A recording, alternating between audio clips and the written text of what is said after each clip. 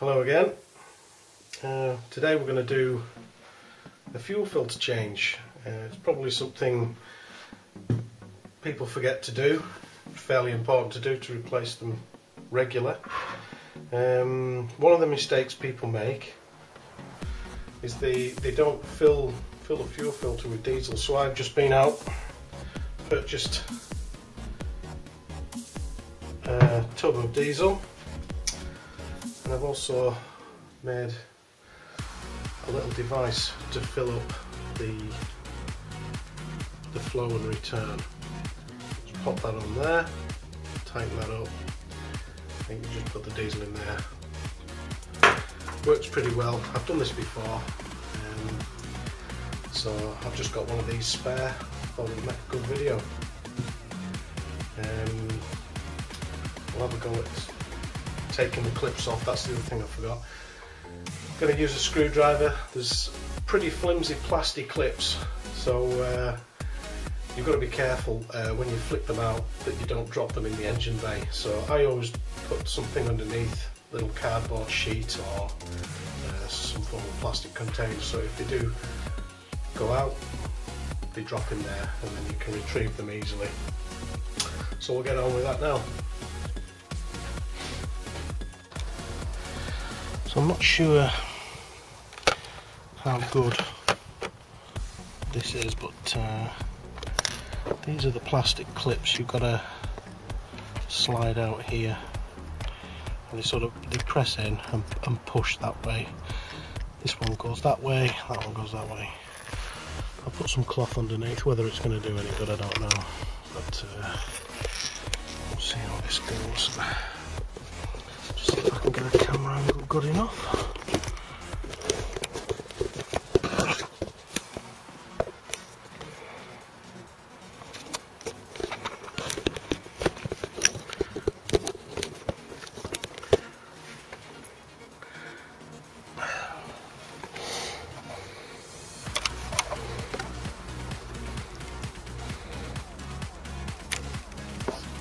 Oh, that's that one. Cool.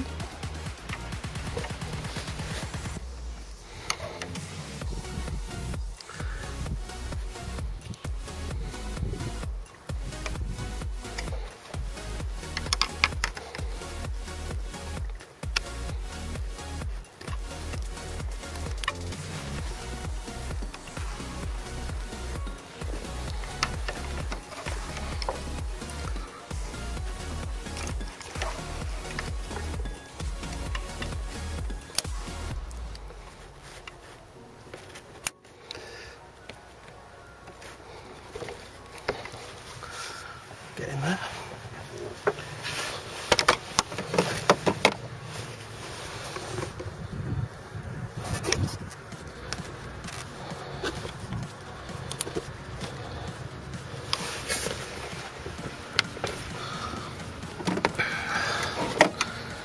Also catches the diesel.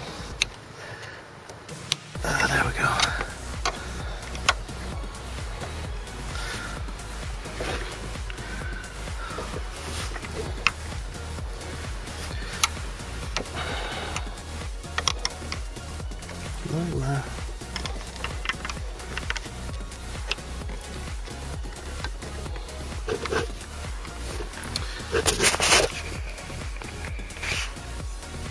So if you can see there, the clips just pop out. I was struggling to do it with one hand, so these just flick out, and then these connectors just pull off.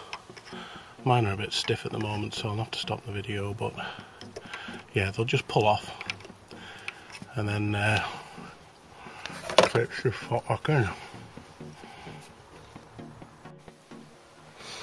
Well, I won't lie, that was a bit of a pickle, to be honest. Got the old filter out, and this connection here. So I think you've got one that's from your leak off connections off your injectors. So I think that's this bottom one here. The middle one flows fuel to your fuel pump, high pressure pump, and this one is just the diesel from the tank. And it was that one that I struggled with. I ended up I had to take the bracket off so that I could pull this out so I could manoeuvre it, and I had to get this little screwdriver just under, I don't know if you can see, just underneath the collar, and just lever it up, because the last thing you want to do is break the plastic connections. So yeah, it was a bit of a pickle, one of them, but it did just go in the end. And so I'll fill up the new filter and get it fitted. So what I've done here, I've just refitted the fuel filter cradle with a cable tie just in there. So that's the one I struggled with there. It's just a bit tight, so just managed to do it with that screwdriver. But yeah, that's the first thing I've done. I've just fitted this cradle back. Right, so I've set this up. I've got my diesel in a nice clean glass jar. I'm just going to fill the filter up on the one from the tank. It's got an arrow on it, so I'll just keep feeding this. You can hear it. Should start coming out of the other unions when it's full.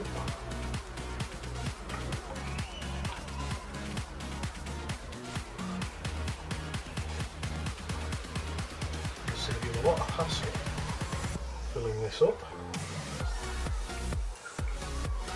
because you will struggle to start it if you don't face it. Oh, there we go. You can see how it's come out the ends, both of those ends, so that's now full. Taking a full jar, 500ml jar of diesel. Fill that up. And let's install it and see if it starts. So there's the filter in situ. As you can see, the top one is for this one here, that's the one that's stiff. That goes from the tank. This is the output one. This will go to your fuel high pressure pump, and this one's your leak off from your injectors. So all that's required now is for you to push these on them and pop those clips back. Let's see if I can get a good angle. This, don't touch that. This red clip here had come off, so oops.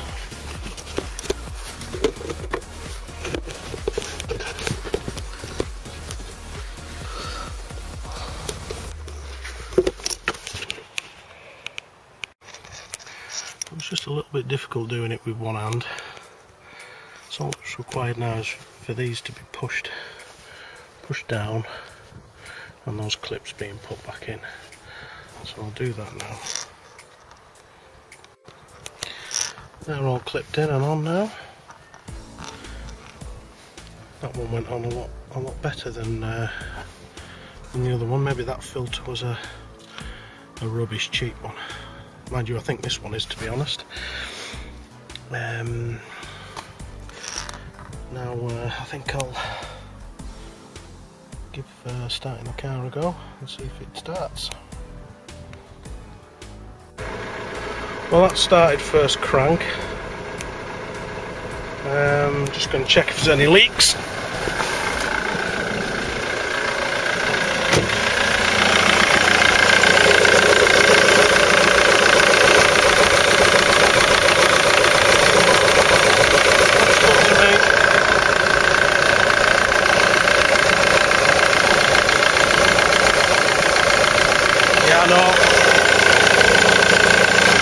Just leave that running.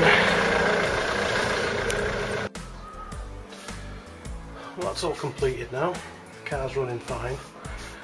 It was really only that little union on here what's causing me the issue. The larger one, it looks larger, but it was that top one there. It does feel a bit crusty, so maybe it was just corroded on. Don't know. Either way, this screwdriver underneath it eased it up, so lifesaver. The other thing to remember is I'm going to empty out the contents that's in this, see how dirty the diesel is, see if there's any flecks of any kind, you know. So I'll be emptying it into here. And the other thing to remember is when I was filling it up, I didn't use the tube on the can, because looking inside it there was dust and dirt in there, so it's very important that you keep everything really clean when you're doing a job like this, because the last thing you need is dirt, grit in your filter, your brand new filter you've just purchased. So let's go ahead and empty this out in here. My battery's gone a bit flat. Oh well.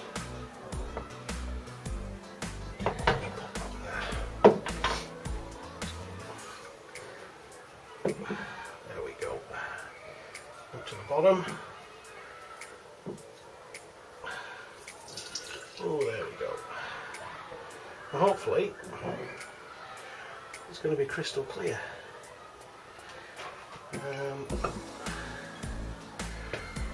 Oh, there was a bit of crap in there, but there's no iron flecks or anything in there, which is good news. Probably means the high pressure fuel pump isn't on its way. But who knows? Actually, there's not much coming out of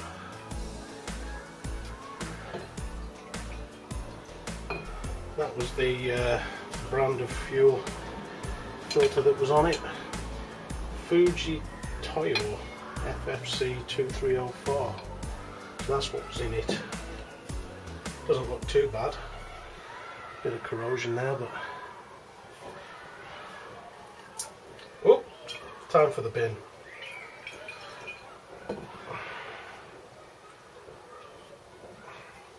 Yeah, I think it was a good job done. Anyways, I'm going to go and clean up, and just gives us a thumbs up if you like it. Bye for now.